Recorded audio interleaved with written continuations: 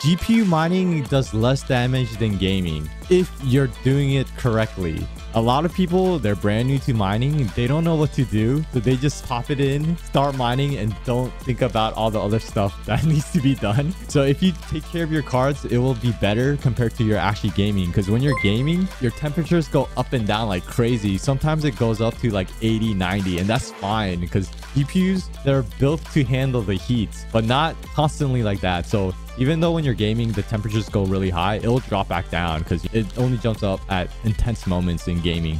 But when you're GPU mining, you're going to be on constant temperature. Just make sure you're below 70 Celsius. Be on the safe end. You can be around 75. But if your GPU is under 70 Celsius, your cards will last forever. I had a 1070, been mining it on it for 4 years already. 4 straight years non-stop. Maybe stop it once every 6 months to clean it. But 4 years mining, no problem, no issues. Still gives me, 28 mega hashes, still strong. But, if you just Google search how long GPUs will last for, most places will state, 5 to 10 years. So you'll be okay. Just make sure you keep it cool and don't make it get really hot. That's the main thing.